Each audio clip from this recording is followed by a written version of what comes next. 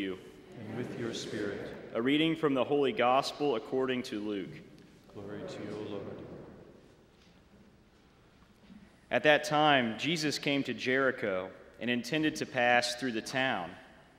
Now a man there named Zacchaeus, who was a chief tax collector and also a wealthy man, was seeking to see who Jesus was.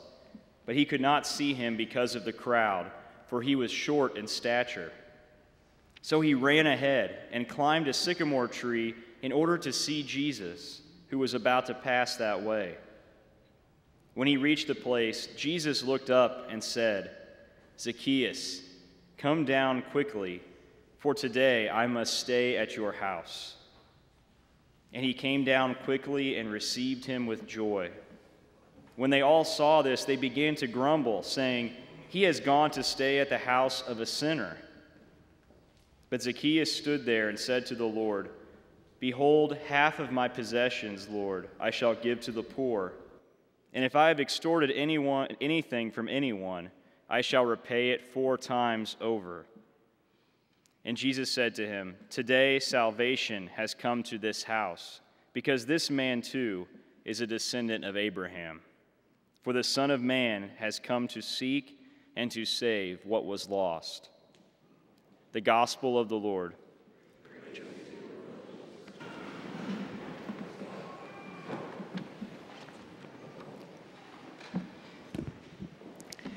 Election time. There can be a lot of different things going on as the election approaches. We may have gotten into some arguments with people, or maybe there's some confusion, doubt. But I think my favorite thing about election time are the bumper stickers. There are some real winners out there this year. Some of them I can't repeat in here because they're a little too inappropriate. But there's one that I saw that I think is hilarious, and it says, "Giant Meteor 2016 just ended already." Maybe some of you have seen this. Maybe some of you have it on your car. I'll have to go out and check later. But this is kind of the sentiment we have, and to be serious, it's obvious that many people today are anxious, worried, maybe even fearful about where we're heading. There's a lot of questions that we ask ourselves. Where are we heading? Is the meteor inevitable? What will happen on November 8th? And most importantly, I think the question, where is God in all of this? How does a faithful Catholic respond to our current situation? And even more broadly than the election, our American culture. One man who found himself in another dire situation in history was Sir Winston Churchill. And I'm reminded of a speech that he made in 1941 at Harrow School. And some of you, I'm sure many of you have heard this before. His words are very meaningful. He said this, "Not less we praise in sterner days. Do not let us speak of darker days. Let us speak rather of sterner days. These are not dark days. These are great days, the greatest days our country has ever lived. And we must all thank God that we have been allowed, each of us, according to our stations, to play a part in making these days memorable in the history of our race." Powerful words from Sir Winston Churchill. And my friends, these words are no less applicable or meaningful for us. These could be some of the greatest days of our church, days where we may be called to give more fully of ourselves, each of us according to our stations, to play a part in making these days holy for the Lord. That's the truth. It's akin to the time of the apostles, when they went into the pagan Roman Empire, all odds against them, and they toppled it and conquered it for Christ. Christianity spread throughout the whole world. Our gospel today gives us the answer to our question, to all of these questions. The answer is Jesus Christ. The task before us is conversion, greater conversion. We all know the story of Zacchaeus and the sycamore tree. But as we know from experience, the gospel is always fresh, always new. There's always something that God is educating in us, forming in us in a new way. So let's dive in and see what there is. We find Jesus in Jericho, having just healed a blind man, even though the crowd tried to stop him. Keep that in mind, this crowd. They tried to prevent him from healing the blind man. And now we have Zacchaeus, a despised tax collector. Remember that tax collectors at this time would scoop off the top of what was brought in from taxes in order to line their pockets. So these were very despised men. They were powerful. They had sold themselves out to the Romans in order to become rich. In the culture of that time, for a powerful man like Zacchaeus to run and then climb a sycamore tree, this would have been shameful. It would have brought shame upon him and his whole family. But he does it. He's looking for something. And though the text does not explicitly say that Zacchaeus was mocked by the crowd, we can safely assume that he was. That he would, as soon as the people would have seen him in this tree, they would have started laughing, jeering.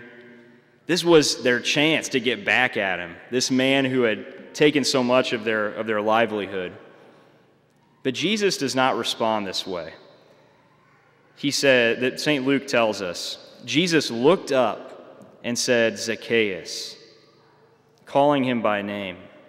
What was it about Jesus' gaze, his look, that captured this man's heart? How can we explain this sudden change in Zacchaeus? This man completely bent on himself, all of a sudden becoming docile to the gift of Christ. It's as if he knew for the first time not only how small he really was, but how much he was loved by God. And all of this because Jesus looked at him with the love of God burning in his eyes, piercing through bone and marrow to find the target in Zacchaeus' heart. One theologian describes this powerful gaze in this way. He said, "The ability to take hold of the heart of a man is the greatest, most persuasive miracle of all." The best miracle of all. The eyes reveal the depth of a person, the mystery of their inmost being. When we look into someone's eyes, we see something that is divine in them, something that is the image of God. So Zacchaeus took a risk. He climbed this tree, following a foolish instinct to see Jesus. And what he saw was the eternal mercy of the Father. There was no other choice for him but to go all in, to have a full conversion of heart. This event recalls the love and mercy of God to a hardened sinner and his subsequent conversion, but we cannot forget that there's another character in this story. The crowd's reaction is very different. He has gone to stay at the house of a sinner, they say. Just as the crowd tried to silence the blind man, they would have kept Jesus from speaking to Zacchaeus, from going to his home. Because you see, the crowd's interest in Jesus is entirely superficial. It's surface level. They want Jesus, but only on their terms, so long as he measured up to their expectations. It was another such crowd that later on would hail Jesus as the Messiah King and then crucify him a few days later. The crowd. My friends, this crowd still abounds today.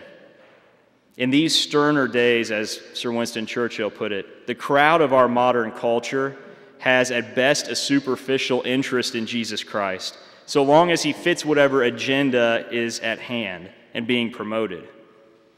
Anyone who is wishing to catch a glimpse of him is roundly mocked, humiliated, brushed aside, even persecuted.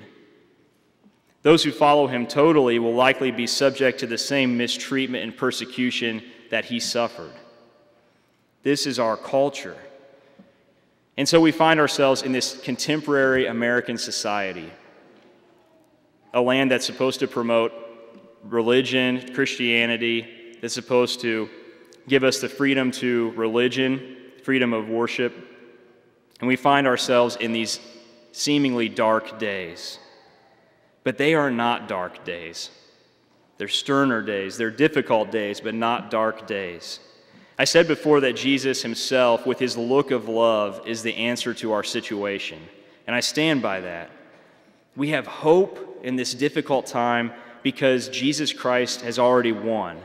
He's already conquered death, and he will see us through, those who believe in his word and who follow him. Yet there is still a task at hand. It's not enough just to believe, but to act on that belief, to live a converted life.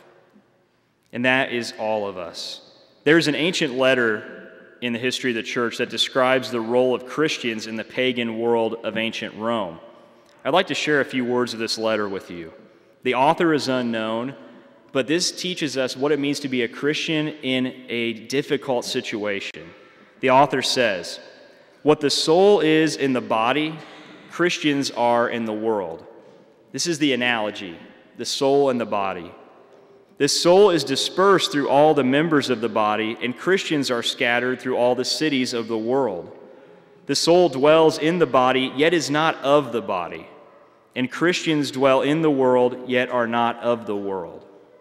God has assigned them this illustrious position, which it were unlawful for them to forsake. This is our mission. Brothers and sisters, this is our mission, to live with converted hearts in the midst of a broken world, to be the soul in this body that is suffering. These are not darker days, but the greatest days, the time when saints are called for and when saints are made. For this reason, we cannot compromise with the culture. We cannot compromise with the culture.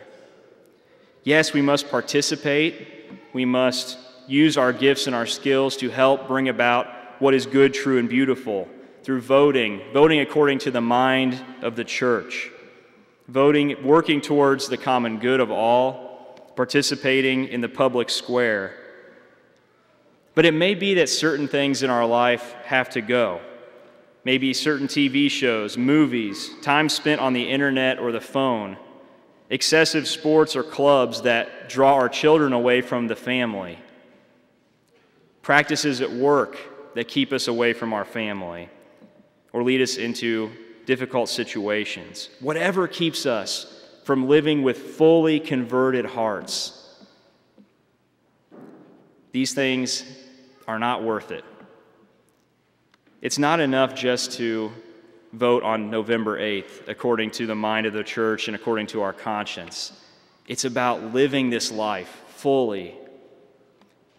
When we turn to the eyes of Jesus Christ in prayer, we will know what it means to love, what it means to give ourselves for what is good. We have an opportunity now, in a real way, to take hold of this, to live with converted hearts. Father Saunders is asking our parish to spend the next 10 days in prayer and fasting. Really, real prayer, real fasting. There's a novena in the bulletin, I believe, that is a chance for us to pray together as a parish for the next 10 days. And also fasting, to really make some sacrifice, great or small, to pray for our country. This is the path of the converted heart. We pray and ask God to come in and dwell with us. We welcome him into our home. Prayer from a converted heart is the first step in bringing about the greater conversion of our society. And so, to go back to the meteor, it's not the meteor, the giant meteor 2016. It's not that that's the answer. Yes, we long for the coming of Christ, his second coming, the last day. But for now, our focus should not be on the darker days, but upon the task at hand. These are not dark days. They're sterner days, difficult days, but not dark. This is the greatest time to be a Christian, when all the world seems against us. But we have climbed the tree like Zacchaeus. We have seen the eyes of Christ, and now we can welcome him into this world, even if no one else will.